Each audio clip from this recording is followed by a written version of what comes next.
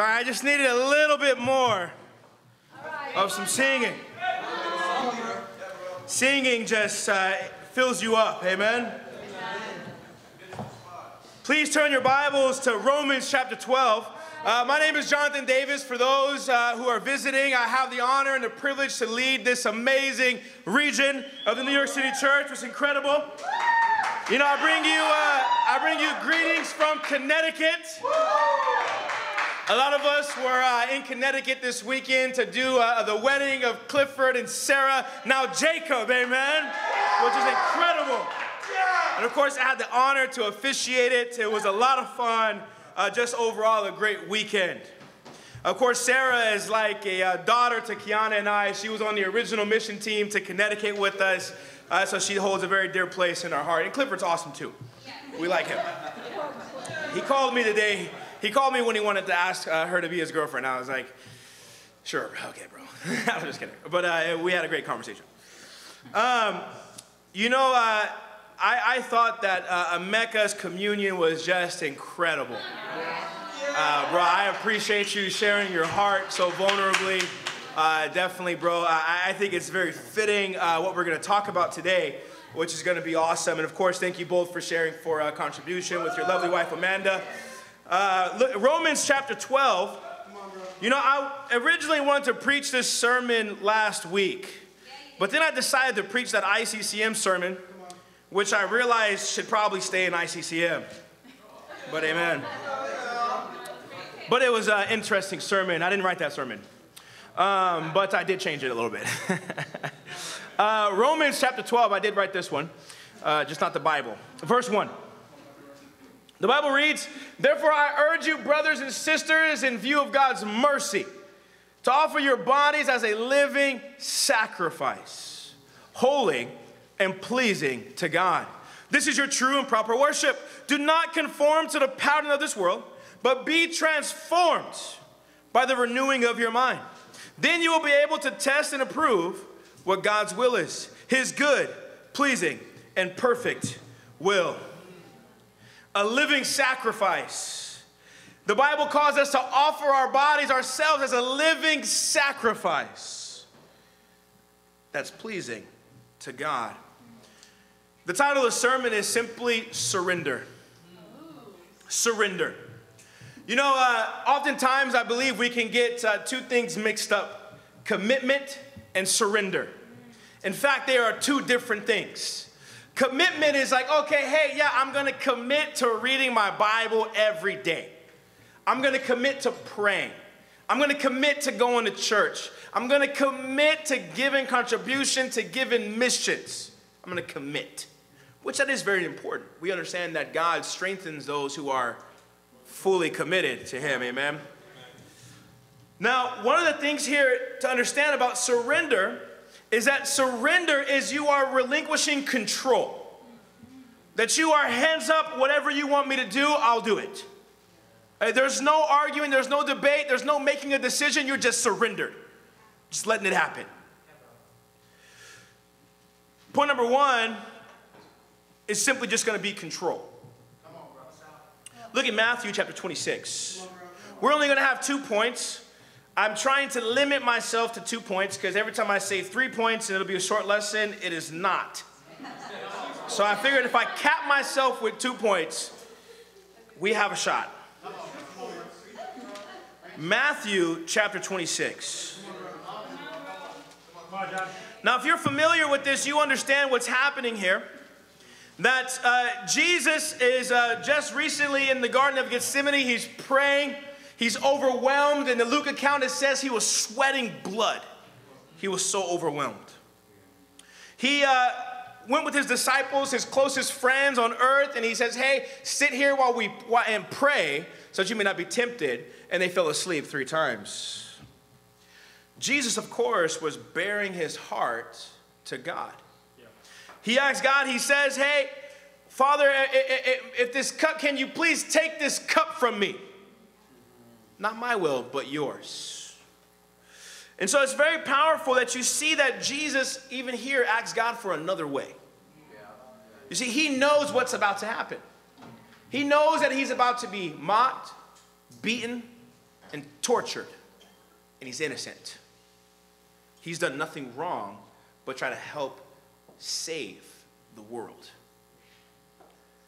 And yet, Jesus is surrendered, and he's ready to do the will of God. Let's pick it up in verse 47. Verse 47, it says, while he was still speaking, Judas, one of the 12, arrived. With him was a large crowd armed with swords and clubs, sent from the chief priests and the elders of the people. Now the betrayer had arranged a signal with them. The one I kiss is the man. Arrest him. Going at once to Jesus, Judas said, greetings, Rabbi, and kissed him. Jesus replied, do what you came for, friend. Then the men stepped forward, seized Jesus, and arrested him. With that, one of Jesus' companions reached for a sword, drew it out, and struck the servant of the high priest, cutting off his ear. Put your sword back in its place, Jesus said to him. For all who draw the sword will die by the sword. Do you think I cannot call on my Father, and he will at once put at my disposal more than 12 legions of angels? But how then would the scriptures be fulfilled that say it must happen in this way? We'll stop right there. Now, this is a very, very powerful verse. And I think oftentimes we might glance over this a little bit. Of course, a legion, you understand, is 1,000. So Jesus here is saying, I could get 12,000 angels here. Or 10 or 12? 6. What did I say? 12? Thanks, bro. You're a beast. But at the end of the day, if you read and you understand angels in the Bible, one angel in the Old Testament slaughtered 185,000 people. One angel. And he said, hey, my Father will send 12 legions. So I want you to understand the power that Jesus just dropped right here. But yet, he says, how would the scriptures be fulfilled? Jesus had the power to change his circumstance, and he surrendered and said, your will, Father, I will do it.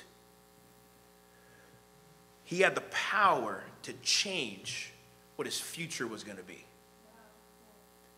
But he relinquished control to God and submitted to his Father.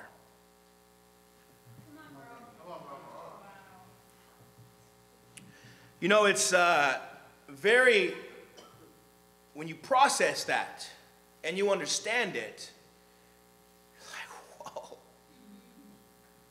I would have summoned those 12 legions.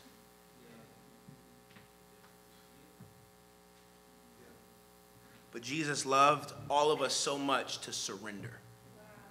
He cared for each and every one of us. And he surrendered to torture, being beaten, and hung on a cross and killed for all of us. Not only that, all of his closest friends abandoned him, disowned him. You ever felt lonely? Imagine Jesus. Imagine being put to death and people laughing at you and rolling dice for your clothes in front of you as you hang there dying. That's what Jesus was looking forward to. And his heart was surrender. In Proverbs chapter 3, verse 5 through 6, it says, trust in the Lord with all your heart, and lean not on your own understanding. In all your ways submit to him, and he will make your path straight. You know, it's trusting in God with all your heart is surrender. That no matter what is going on, you're like, you know what, God, you're in control. I'm here, and you're ready to let God work. You see, if you're in control, God is not. If you're in control trying to fix your future, God is not there with you. To allow God to fix your future, you got to relinquish control and let God work. Look at Psalms chapter 106. I've been reading through the book of Psalms for my Bible plan, which is incredible. And so I read Psalm 106 and Psalm 109, which we'll read next this morning. And I thought this was just a super powerful verse, and I want to share it with you. Psalm chapter 106.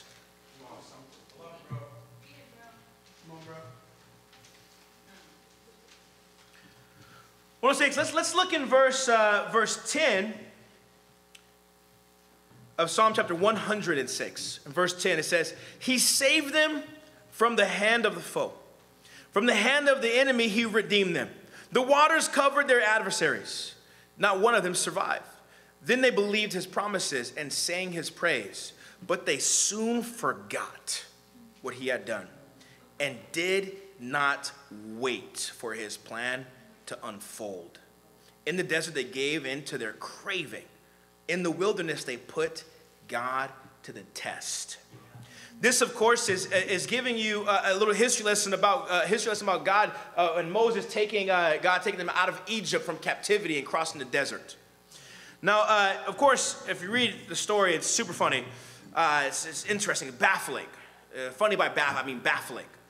That literally every crazy, like imagine watching the Red Sea waters just part.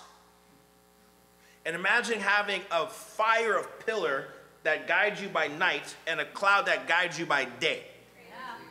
Yeah. That's what they're facing. That's what they're around.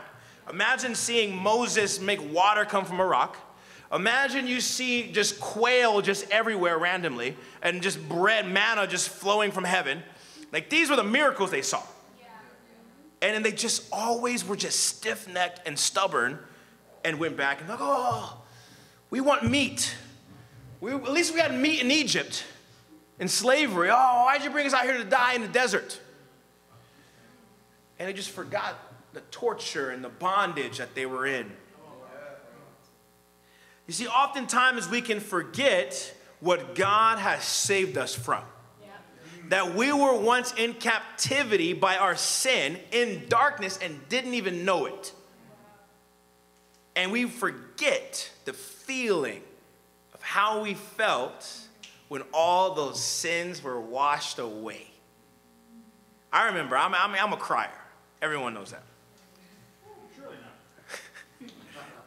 I did the wedding and I forgot half of the stuff I was going to say. I started crying. I was like, what in the world is going on here? I was like, I'm officiating this thing. I got to be solid, you know? Like Sarah needs to cry, you know?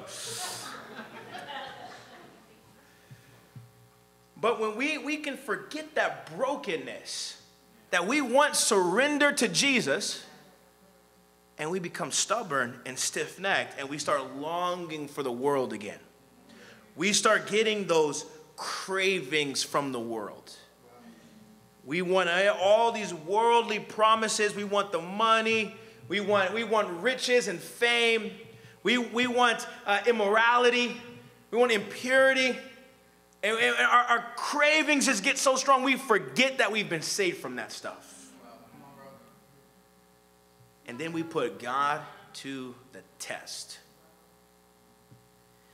Look at Psalms 109. Control. Psalms chapter 109, look in verse 1. Now, we in life, we go through hardships, and typically it's the hardships and the troubles that lead us to go back to those things that make us comfortable, right? Because when we start struggling, we're like, oh, God, where's the promises? Where's the fruit, the amazing life that you promised me? Where's the Jeremiah 29:11? Where is it at? And we're just like, God, where have you been? And then we forget, and this is what the Israelites said, they did not wait on God's plan to unfold. You see, we want things now. We want our future now. God, we want the blessings now. I want the wife, the husband now. I want the kids. I want the fame. I want the riches. I want all the good promises now. God's like, no, you need hardship. Because I want you to be the person that you need to be in the future. The man and the woman that I want you to be. And instead of waiting for that, we take control. I'm going to fix my future. I'm going to go after this because I want to. And we relinquish God's control and put back on ours. We throw off all of our armor and just go back into the world. Hardship can be the cause for most of us. Psalm chapter 109, this actually really encouraged me. I thought, I don't know what's been going on, but Noah shared this, and Mecca and Amanda shared this, and I was feeling this. I had a tough week. I was like, I don't know what in the world's going on here, you know? I had a tough couple of weeks, actually. And my heart has been heavy. Yeah. And I'm just like, man, we're just getting blasted, I think. I think the devil, this evil forces or whatever, I think they're coming. Yeah. I think there's a future here in New York, and I think we're getting smacked around. Yeah. Yeah. And I'm just like, man, I'm waking up, and I'm just like, what is going on? I'm hearing people are talking to me and texting me like, why are all these problems happening? Right. And I reflected. I was like, man, this is hard. This is tough. This is challenging. I'm feeling overwhelmed. You know, and it's like as I get closer to June, the more stress comes. Right. Every day I just get more and more stress. I haven't felt depressed in a long time. In the last 3 weeks, my depression spiked like never before. And I was sitting there and I was like, I thought I was done with this.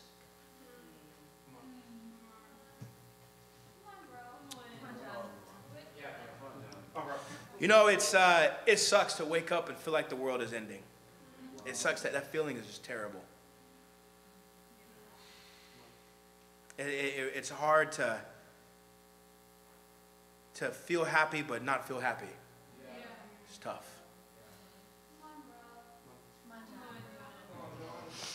You know, hardship.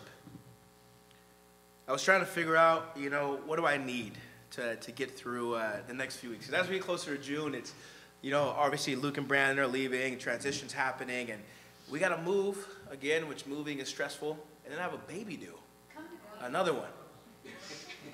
Oh, that's happy. I'm happy about the baby. But man, 3 little kids sounds stressful. And then it's, you know, coming out here, I came out here obviously because Luke and Brandon asked me. And I'm like, man, I just feel like, who's going to help me with my kids? You know? It is just, I don't know how to feel. But it's weird because I'm excited. But the heart hurts.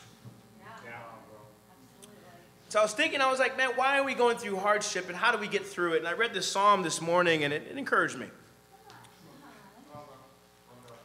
Hopefully it makes sense. We'll see. Verse 1. My God, whom I praise, do not remain silent. For people who are wicked are deceitful. People who are wicked and deceitful have opened their mouths against me. They have spoken against me with lying tongues. With words of hatred, they surround me. They attack me without cause. In return for my friendship, they accuse me. But I am a man of prayer. You know, I read this and I was like, it may not sound encouraging, but let me explain. I read this and I was like, wow, there's a lot going on here from David. He's feeling a lot. His friends are turning on him. He's being accused. The wicked people are being deceitful. They're opening their mouths against him, slandering him. And they attack him without cause. But I'm a man of prayer. I believe that David, he's referenced so much throughout the Bible. And even after, obviously David did sin, but he repented, which was awesome. And he did have to face some consequences for his sin. A couple of times. But one of the things is about David, when you read the Psalms, you see his heart. And you're like, wow, he literally bore his heart to God. These are songs. He sang to him. Praised him. A man of prayer. How did Jesus get through his hardship? Prayer. So how do we get through the depression, the hardship, the troubles, the trials? Prayer. Because we know that we can't do it without God. The only way that we can get through it is if we relinquish control and we allow God to take that place and be our Lord. And get us through that challenging situation. You know, I appreciate what Emeka shared about his dad. And I thought that was very powerful, and it's very real, and I know that hurts.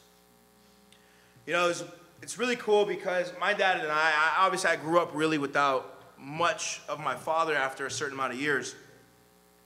And the only reason why I really stayed connected to him when I was a young child was because my grandma really wanted to see me. And so she would drive to go pick us up. And you know, when we lived in California, and she would drive from Riverside to Fresno to pick us up. And then my mom, of course, you know, my mom would drive halfway, which was, you know, amen. But it was my grandma. My grandma was the reason why I saw my dad. My dad never picked me up, ever. And I remember once we stopped talking when I was around 16, when I found out some truths that really hurt me and I confronted him on it, you know, and we just didn't talk. And never again. We talked one more time when I was 20, and I just yelled at him for something he did. We just argued back and forth. That was the last time I talked to him. And then I came back to God. I relinquished control again. But I had to deal with that. I had to deal with that unforgiveness and that bitterness because he hurt me. And then he reached out to me on Instagram back in during COVID, and it was 2019. No, COVID hit in 2020. It was 2020. And it was around the summertime, I believe. It was early on COVID. And he messaged me, but by that time my heart was open. I'd forgiven him. My heart was soft. And he said, "Hey, I've been hesitant to reach out to you. Wasn't sure what you would say. I know you may not want to talk to me, but I would really hope we could talk." And I replied and said, "I would love to." He's never met any of my kids. Didn't even know I had two more, or one more at the time, and Kiana was pregnant. Didn't even know. So we scheduled a time, we FaceTimed each other. We talked, and I had him meet Jonah for the first time, and you know, he started crying. And I've never seen that man cry. And he met Kiana, started crying again. Was proud of the woman that I married. He's like, "That's my daughter." And then he apologized. And I remember that moment because I never thought I'd see the day. I was content and surrendered that we would just never talk again, that we would just never communicate. And we did. Even more so was my older brother and him. My older brother, he has a lot more scars than I do. And because of my dad and I fixing our relationship, I was able to bridge the gap between both of them. And the other day, about 2 weeks ago, they talked for the first time in probably 20 years. And it was incredible.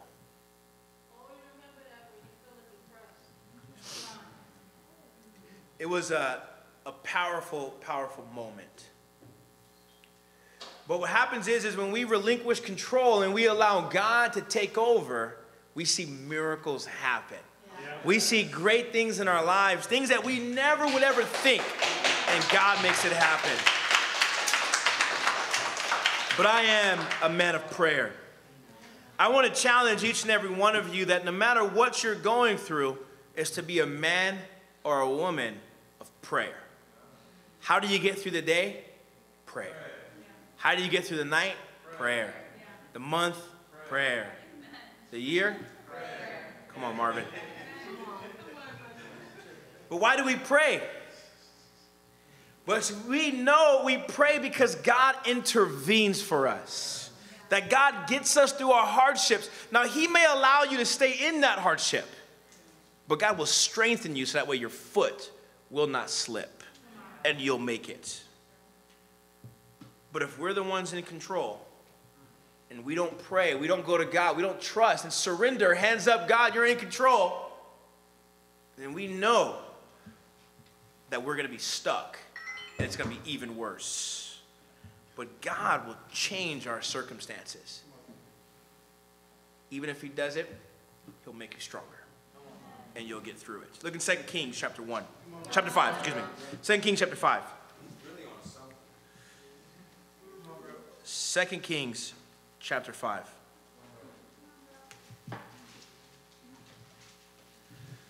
Control. It's like that, what's that song? Jesus, Take the Wheel. That's it, you know? It's an old classic.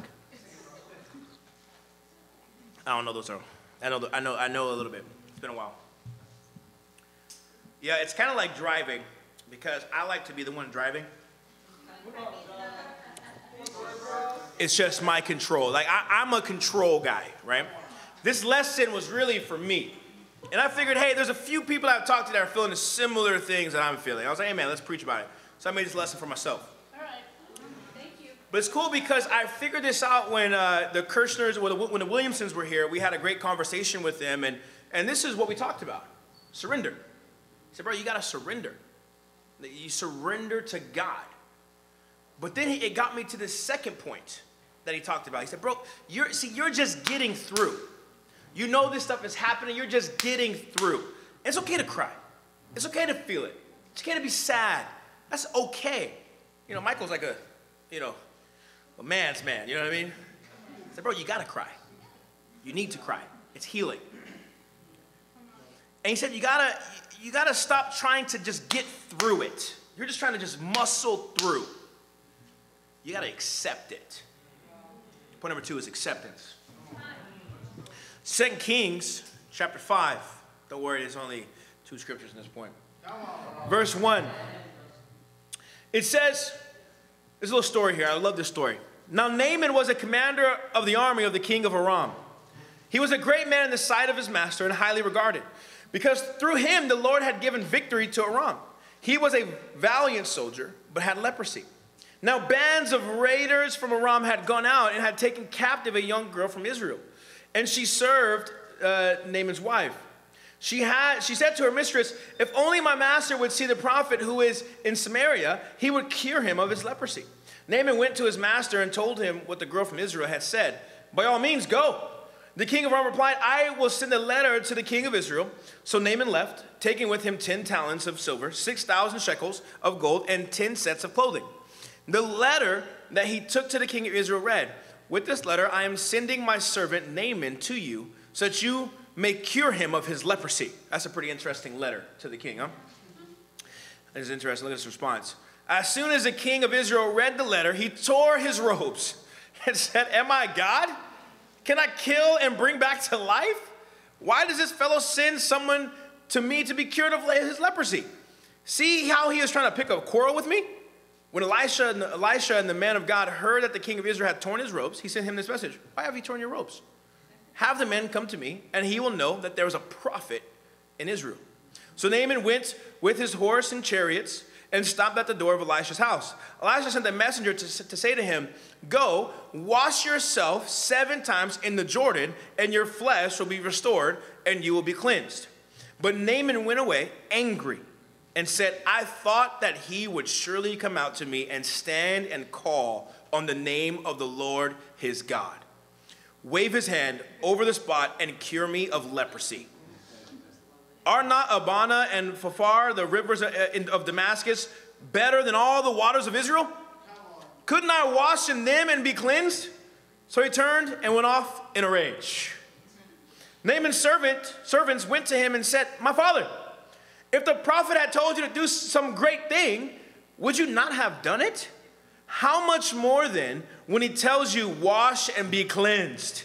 So he went down and dipped himself in the Jordan 7 times, as the man of God had told him, and his flesh was restored and became clean like a young boy. Then Naaman and all his attendants went back to the man of God.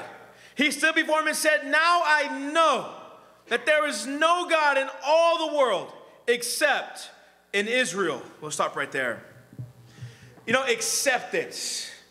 You know, oftentimes what happens in our lives is we are given something to do or some task that just sounds ludicrous.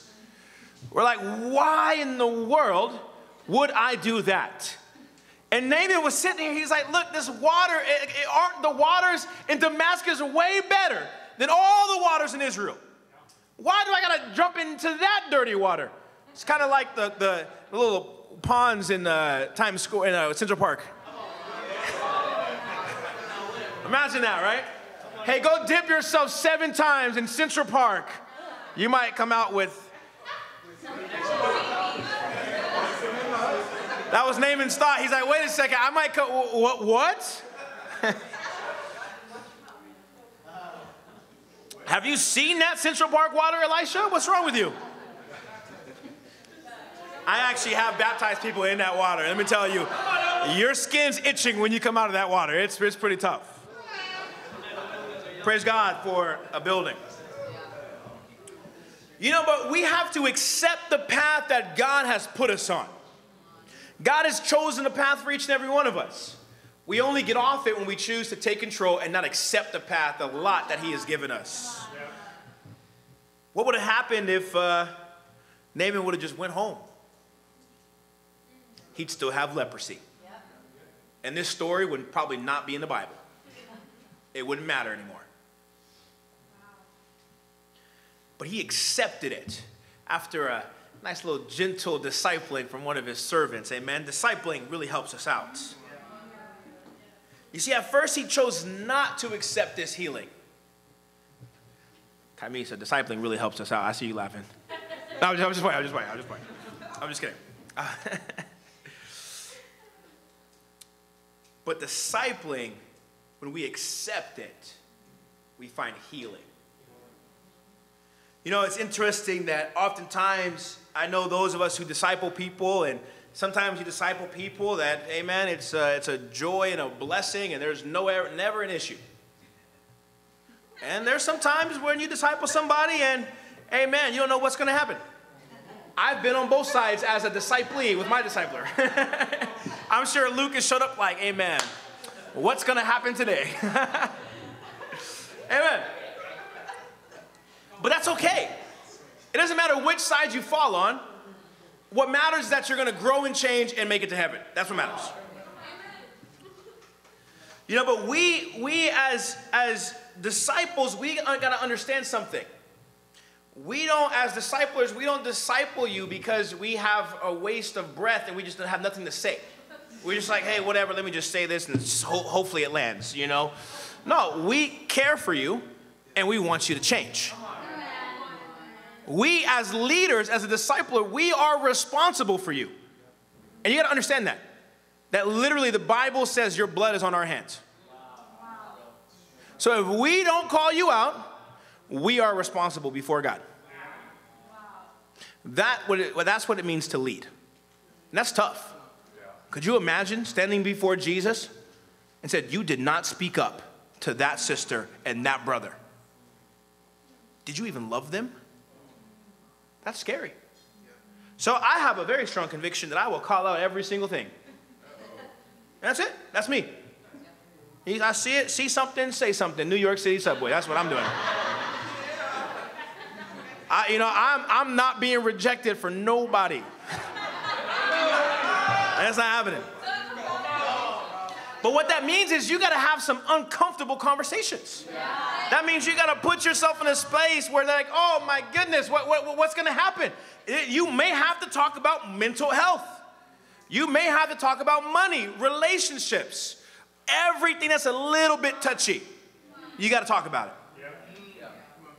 Why? Because it's for the betterment of somebody else. And for those of us, I appreciate my discipling. I love Luke. And I know, I've given Luke probably the hardest time out of everyone he's ever discipled. I think he's actually told me that before.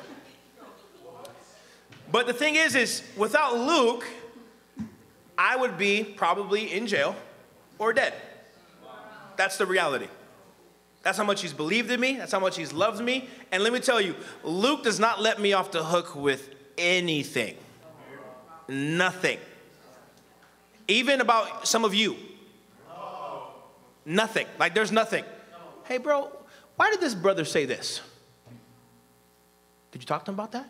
Like Luke is making sure that I'm even helping you.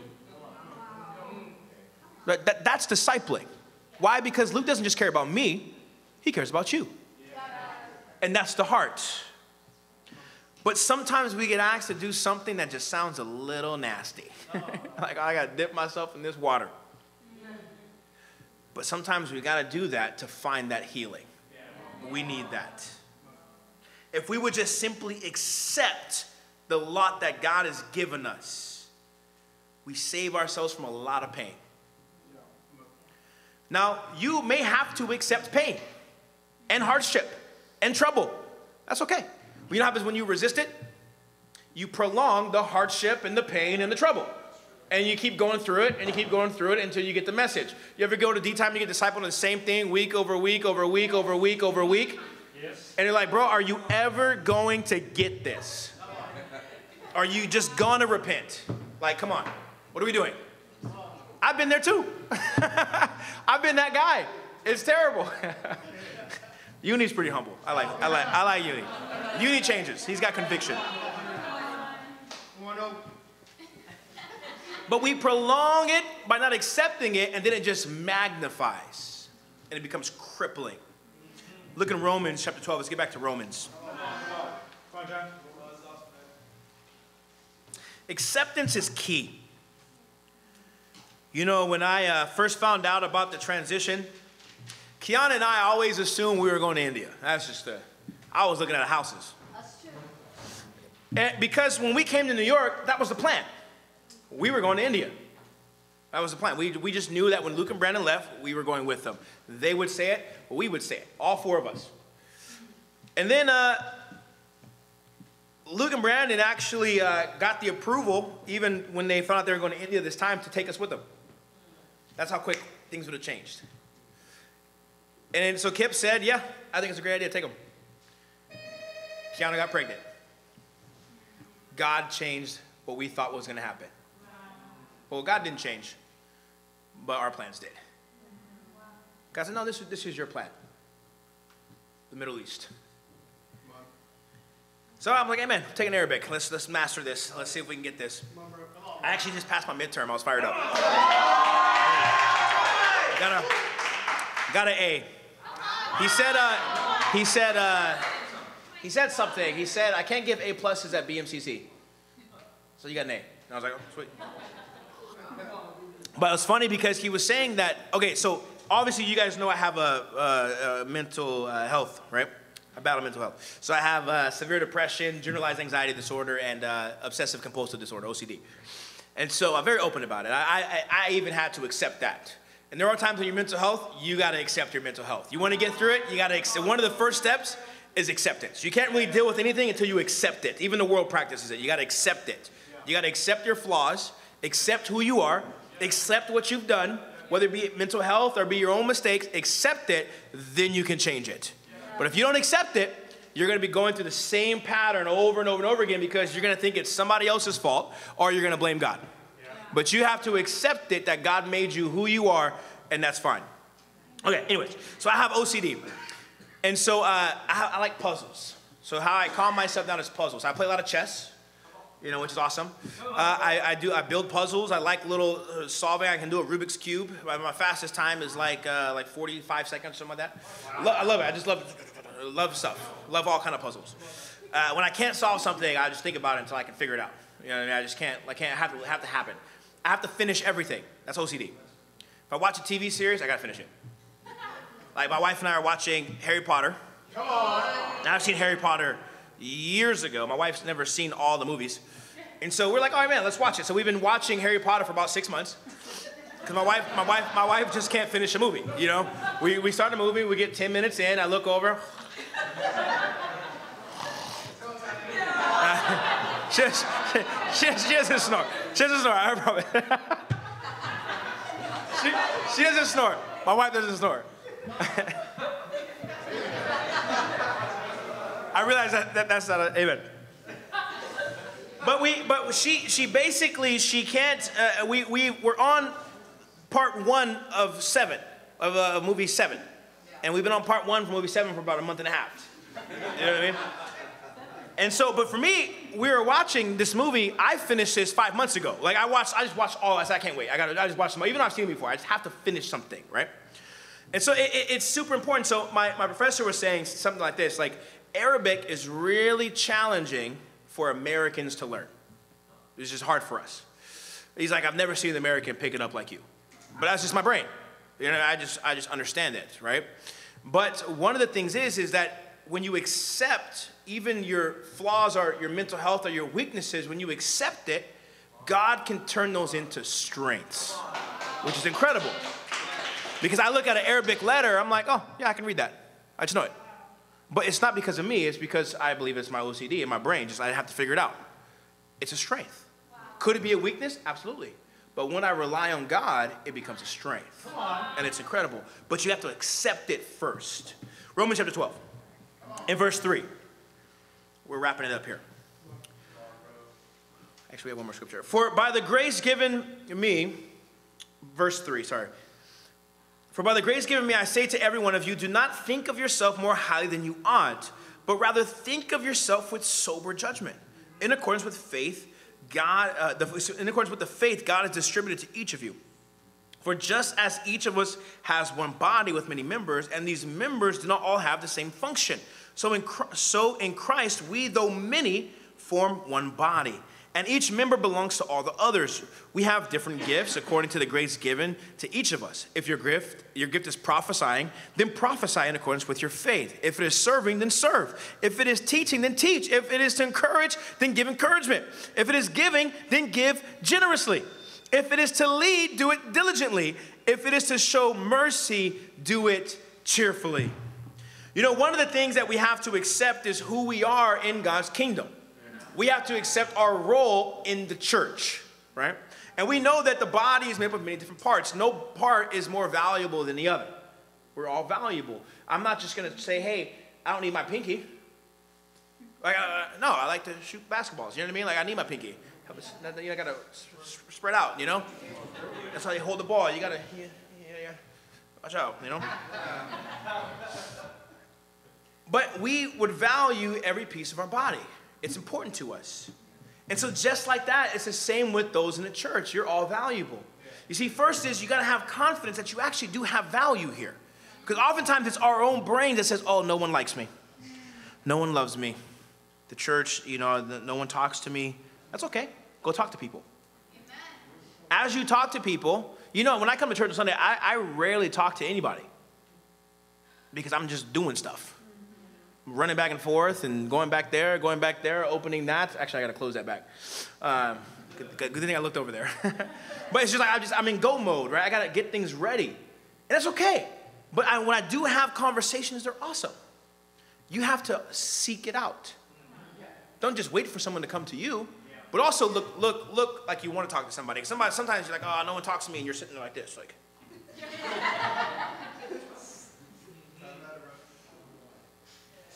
Or you got your headphones in. I don't really talk to people who are just texting. You know what I mean? Because I don't want to walk over there and you just keep doing this. And I'm like, bro, you get the put. But understand that you have a very special role here. But I want to talk about something else. Okay, come on, John. Oftentimes we need to not accept the role that we have, but we need to accept the role that God wants us to have. Oh my gosh. Let me explain. Some of us, God has called to leadership and ministry. And it's a tough life. I'm making eye contact with some of you. Some of us, God is called to sing, to lead worship, to usher, whatever. We have to accept what God wants for us, not what we think God wants for us. It's lean not on your own understanding, but to trust in God. You see, this is a hard life to accept, because what does that mean? Well, that means that your future may be to go to another country and preach the word. Andrew Smelly, he's the first person I heard of this. He said something along the lines that when it comes to mission teams, either you stay and pay, or you go and grow. Yep. Now, this talks about going on mission teams to plant churches. Either you go and grow, right, because the mission supports you, or if you're not going, then you stay and you pay, you give missions, right? Those of us in the American churches are developed nations. Now, in the future, the near future, a lot of you will probably be asked to go on a church planting. Come on. Very possible. I've already surrendered. In my brain, I'm going to the Middle East, specifically. That's why I took Arabic, because I'm like, hey, amen, this is Corey's vision. It's my vision. If that's his vision, then I'm going to follow it. It's my leader. He's going to be my leader, so that's his vision. It's mine too.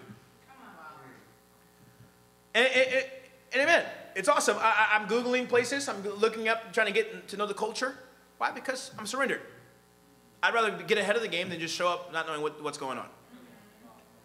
But some of us, we have to accept that now. You know, it was really awesome. Daniel shared for communion last week. And we were talking in our discipling time. And Tuesday night, our little marrieds D group. And it was incredible. I believe this is when the Animas joined us. It was actually all of us. It was a lot of fun. And it was really cool because Danny at one point he was sharing and what he was feeling, and he started crying. And I started crying, and then Kiana started crying, and I was like, oh my gosh, this is going down. But he was sharing about us possibly leaving to the Middle East. And he realized, I guess throughout that week, that was probably going to happen. Logistically, he's been around for a while. He knows how these things work. And he thought about us leaving, and it made him very sad. And his heart was like, bro, I would go with you. And I was like, wow, that's incredible. Ronald came up to me the other day, and he said, so bro, when are we going to the Middle East? When are we going? You know, but it's not about what we want to do. It's about what God wants us to do. We're surrendered. Here am I, send me. Right? I'm ready to go. You know, understand, you know, when you look at this scripture, it says, go and make disciples of all nations. Okay, let's take a moment. A quick moment. The first word is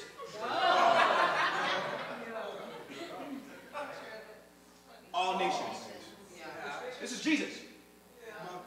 It doesn't say go, stay, and make disciples of New York City. Go. And look up the Greek. It just says go. It's move. Get going. And make disciples of all nations. You know, this is important because we are not just an American church. Nowhere near. If we were just an American church, this would not be the Church of Jesus.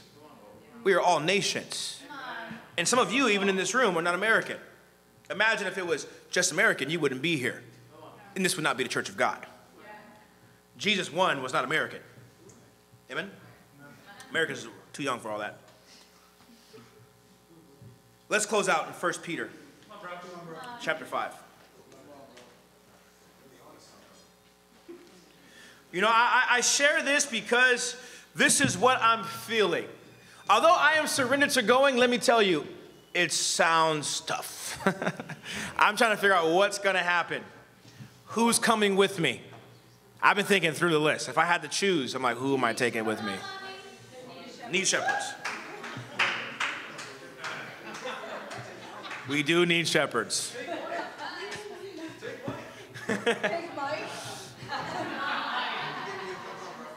You know, in Psalms 139, don't turn there, in verse 13 through 14, the Bible reads, for you created my inmost being.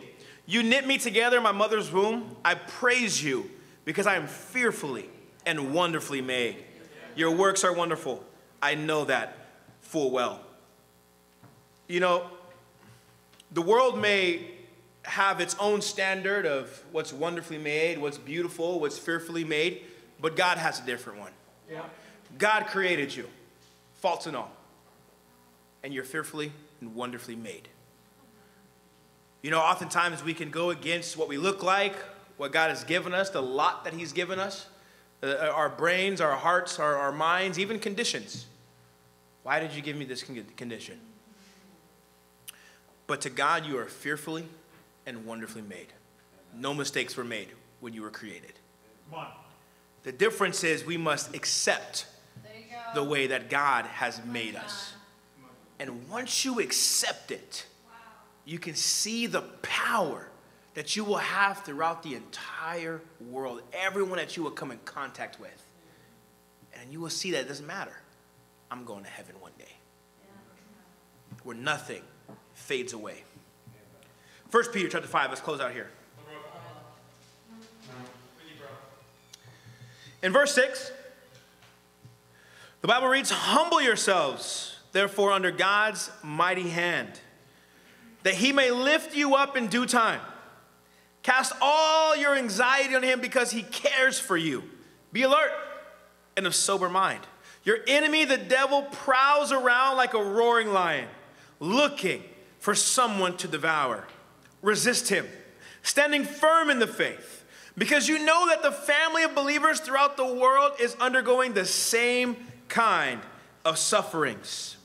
And the God of all grace, who called you to his eternal glory in Christ Jesus after you have suffered a little while, will himself restore you and make you strong, firm, and steadfast. To him be the power forever and ever. Amen." You know, submission as a Christian, as a disciple, it's necessary. To surrender is to submit. You see, when you make Jesus Lord, it's Lord. That's master, ruler. I'm going to submit and obey whatever you say. But what's incredible is that when you submit and you humble yourself, and you know Jesus was very humble, but when you humble yourself, it says God will lift you up in due time. So you may be in hardship right now. You may be in struggles and temptations, but in due time, God will lift you up, and it will be incredible. You simply must trust God and wait for his answer. But you also must accept the fact that your answer may not be his answer. Yeah. That God may have something else. And you got to be okay with that and surrender. Let us relinquish control of our lives and give our lives fully to God, 100%. Let us accept what God has given us, no matter what that is, because we are fearfully and wonderfully made. Thank you, and to God be all the glory.